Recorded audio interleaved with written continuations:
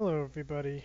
I am back to continue my progress on my precision landing scripts. So the last video I made was one to work on the actual precision landing portion. However, I didn't have a deorbit script, so I'm going to be talking about the one that I created today. It's still a work in progress, but so far what I have is pretty good. Just needs to I'm going to change to a more optimized version later on, but for now so the way that it works is it takes a circular orbit around a body that's equatorial, so it's along the equator, and then it creates a maneuver node to put the periapsis of the ship or the periapsis of the new orbit at a designated altitude. So in this case, I chose 20 kilometers, and then it will also put the periapsis so that whenever the ship hits the periapsis after the burn, it will fly directly over the target. So this is needed because the previous one I had to manually do the deorbit burn, and I want to make an automated process that's also very accurate. So if I'm going directly over the target, I don't need to burn as much to change my course. I just need to essentially just slow down at that point. So with that in mind, I'm going to show you some of the code here, and I'll walk through the whole code, just the different functions that I have and what they're used for. So the first one here is we'll talk about what the inputs are, right? So you just need a target lat long, which is 120, and then a periapsis, which is 20 kilometers or 20,000 meters. And then the way that works is at first it sets a test time, so it just takes 30 seconds, and then that's the place where it'll create a node, right? Then the second thing it does is it creates a landing vector, and that's done using this function here. Um, the landing vector is essentially the orbit at that point in time. The velocity vector at that point in time for the landing deorbit burn. So it uses angle rotate here. I should say it uses angle axis to rotate the velocity vector by a desired value. In this case, it's the desired inclination will be 5 because that's what our target latitude is, right? We want the periapsis to be right over the target, which means that it has to have the same inclination as the latitude. How would work if you wanted to run if you wanted to end up at your periapsis at the target. The second thing it needs I should say that's what this first angle rotate inc. That's what it's doing to the velocity vector, and this velocity vector is at that maneuver time, which in this case is our test 30 seconds. So that's what it'll do there. The second one's a little bit harder to explain, but what it does is it using your landing periapsis, it runs this script here, and this script is very simple, just calculation. So turns out that if you if you are in a circular orbit and you rotate the velocity vector radially, right? So I guess along the normal. So let me create a maneuver node here. So along this purple line, so if you rotate it either positive or negative, and you maintain the magnitude of the velocity vector, so you don't change the speed, what you do is you'll create an orbit that has the same semi-major axis, and it has the same orbital or specific orbital energy. These are two very important factors that lead to this derivation here, and I'll walk you through it. I wrote it down here. Sorry if it's green. I wanted to leave it in the comments here so it's easier to read or to if you wanted to look at it, right? So these right here are all the definitions of all the values that I'll be using. So mu, h, e, h is the angular momentum, mu is the gravitational parameter, so on and so forth. These should be pretty self-explanatory.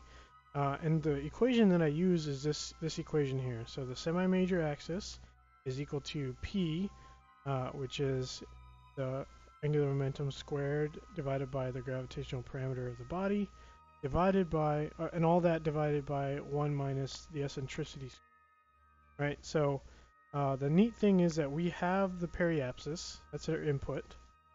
The semi-major axis is a constant, thus we're able to determine the new apoapsis, right? Because A is constant and RP is chosen. And then with the new apoapsis, we can get the new eccentricity of the orbit, of the d orbit, I should say. The d orbit orbit. That's confusing, but so now we have E and we have A, and we just need to find H, right? Because the new H is determined by the perpendicular distance, or I'm sorry, the perpendicular velocity times the radius. So that's the part that we don't know, right? Because if we change the velocity vector from essentially like pointing, you know, rotating it like this, the new why won't it let me? Probably because it's old. So if we rotate the velocity vector like this isn't a perfect example, but if you rotate the velocity vector like this, you see how at this point you now have an angle between the perfect circular orbit versus the new orbit. So we're trying to find that angle because that's how much we want to rotate the orbit. So going back to the derivation, and the reason I say that is because within that angle we can find the perpendicular velocity, which is here, and then with the perpendicular velocity, doing some backwards algebra, you can determine this alpha angle, which is the angle that you need to rotate it to get the desired periapsis. So again, this is a simple algebra. As far as I know, it's correct. It's giving me correct results. So if someone sees something wrong, please let me know. But I don't really want to go into derivation because it gets confusing with all the different terms and blah blah blah. But it's here if you want to check it out. So anyway, given a desired periapsis, you input that into this equation or this function, and you get this angle that you need to rotate it by. And then this goes into here. So first thing you do is rotate it to have a new inclination. So that would be something like this. Rotate it like that. And then the next thing you do is then you rotate it like this. So you see how we have a new inclination, and then the periapsis is going to be right here. And then the other cool function that I create, I think it's cool, but the other function that I created was this vector to node. So one thing that I realized is that these maneuver nodes, you see how they're pointed like this? Even though this new orbit is rotated, these do not change, right? Because they're relative to the velocity vector at that point in time. They're not relative to the new velocity. That was a little bit confusing for me because I always thought like, well, if you just burn normally, you're not going to be changing. I mean, technically, you'd just be rotating the velocity vector. You wouldn't be changing, but the velocity actually changes here. New one. So if I do this, periapsis is still 100 because that's where we did it, but now it's 181, which means the velocity has changed. So you actually have to like reduce this speed here in order to get if you just want to change the inclination, you need to do a combination of normal and retrograde in this orientation, right? So that's what this script here is for. It takes the desired velocity vector at a certain point in time, so essentially a certain point on the orbit, and then creates a burn vector. So this burn vector is just your desired vector minus your current or your velocity vector at that point in time, and then determines the normal, prograde, and radial components at the point in time, and then creates a node, and then adds a node. And that's what that script does. And then this ETA I'll get to in a second. So that's what this is doing here. This is where we were before. And then once it runs, it or I'm sorry, this right here is just finding that new angular or velocity vector and then spitting that out. And then with this one, we can convert it into a node, and then it prints it out. And there we go. So now we have a node at time equals 30 seconds. The landing vector that we decided was based on the inputs of target lat and the landing periapsis and the time test, right? However, we don't know if we need it at exactly 30 seconds, right? So if we create a node here, and we did, again, this is just an example. So if we did something like this, see that, suppose that this is correct and this angle is correct. We now have a periapsis that hits here. Well, I know for a fact from running this, I also wanted to do it in the light, that the target we're trying to reach is latitude 5, longitude 120, which is over here. So if you just rotate it, eventually it'll reach the correct angle, right?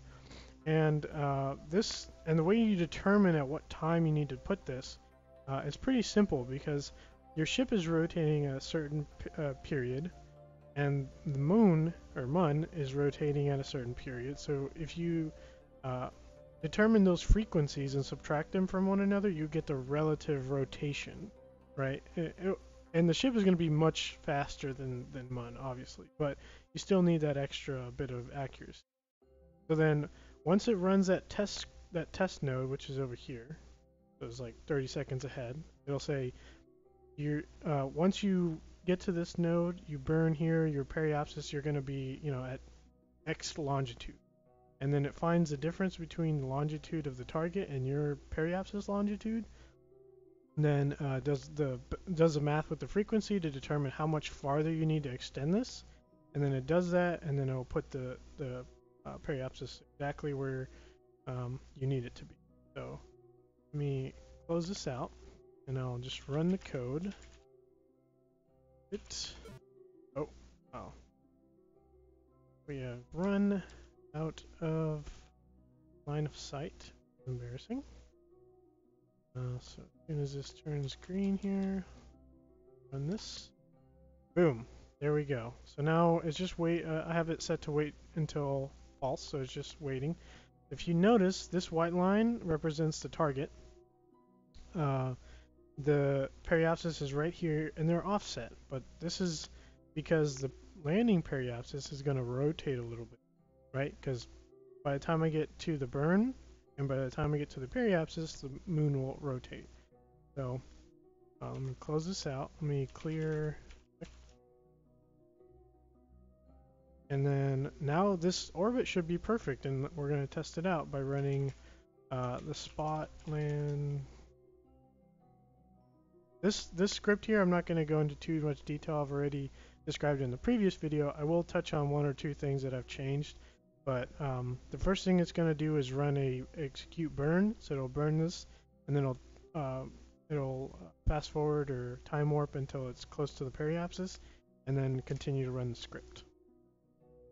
Zoom in here to see what's going on. Right now it's warping to the burn location.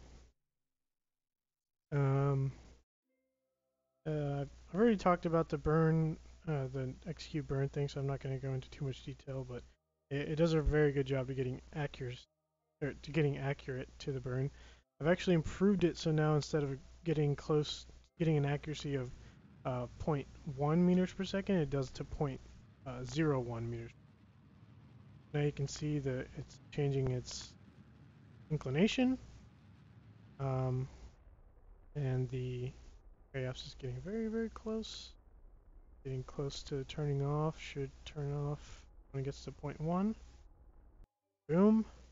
And then we're gonna fast forward, and whenever it gets done, you should see how close it is to the landing position.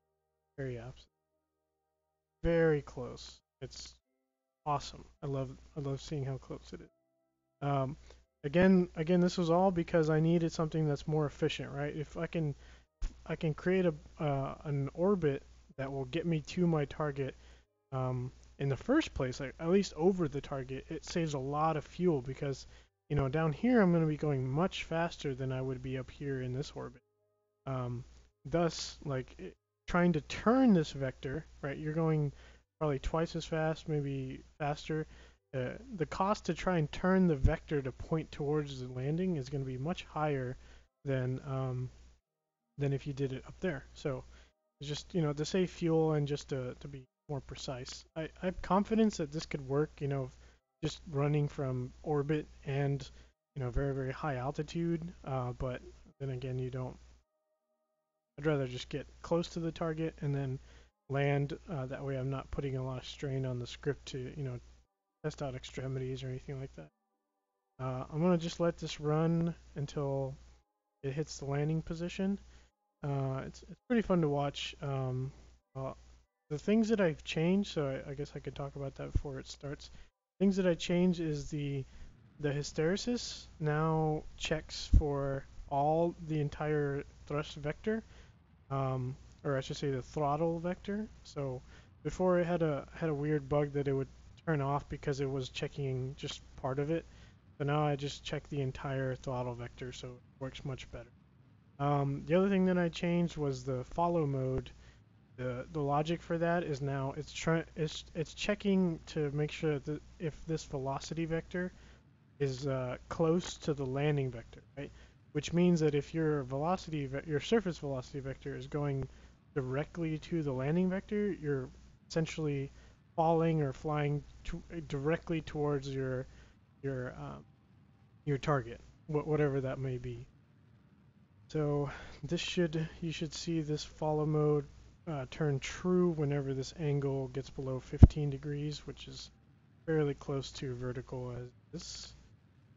And boom, follow mode is true. Now it's going to try and cancel out that difference between the two angles, or two vectors. Okay. Now we're going to just fall for a little bit. I'm going to speed this up. And we're trying to make sure that our max speed doesn't reach past a certain amount. And you'll notice whenever the throttle kicks back on that the ship kind of points a little bit, and you can see the blue and the red are kind of shifting a little because our velocity vector is changing since we're accelerating. So we're not going to continuously fall. Here it's reducing that error there. It's a little bit of overshoot, which is fine. And then the velocity or the thrust is going to be increasing the closer we get, trying to get as high percentage as we can to increase efficiency. And then once we get to below 5 meters per second, it's going to switch on to touchdown mode, which just holds a steady velocity, or I should say steady speed. Boom. So it's trying to hit that 5 meters per second. And I didn't know beforehand that I was going to hit this rock, but I've learned that this rock is hollow. It's a fake news rock, so but yeah, so this is a fairly bit more improved as far as efficiency. I think I haven't really touched much on the landing precision, so I'm still pretty impressed at how close it is. There's no bouncing this time because maybe they changed some stuff, or these bigger legs helped a lot, so whatever that means. But you can see the landing vectors pretty much on the ship. Pretty confident in that. The only thing I wanted to touch on is here. I'm gonna reload, and the only thing I wanted to touch on was to talk about this orbit here and what I'm gonna do to improve it. But right now, using this, these perfect conditions of it's in a perfect circular orbit. I'm just burning, keeping the magnitude of the speed constant. It's going to produce very, very good analytical results, right? However, if I have, slight, if I do this manually, I edited the ship into this orbit. If I do this manually, I won't get, super precision. I can get pretty close, but the other thing that I wanted to do is trying to reduce this apoapsis. It's really, really high, and it seems a bit unnecessary, right? I mean, like I could be reducing the speed here to improve efficiency. I could be, but that's pretty much it. I just need to reduce the speed. But then that causes it to not be, I can't solve it analytically anymore. I don't think. I haven't figured it out yet if there is. So what I wanted to do next was use that same process of starting with a maneuver node that's 30 seconds away at least, um, and then try and increment the time and the different um, solutions for the prograde, normal, and retrograde. Sorry, the prograde, the radial, and the normal to try and match this condition of having the periapsis hit exactly where the target is, uh, and to reduce the delta V needed as much as possible, right? I think I could do that with like a gradient descent script or like hill climbing or something like that, unless there's really some analytical solution that escapes me, but it'd be fun. Whenever I get that done, I want to I'll make another video, and then I should be able to put something together for like a whole mission going from here to maybe Minmus and then back, something like that. It should be pretty cool. All right, thanks a lot. If you have any questions, just leave the comments. You can catch me on Discord, on the KOS subreddit Discord. If you have further questions, and I'd be happy to talk about it. Thanks.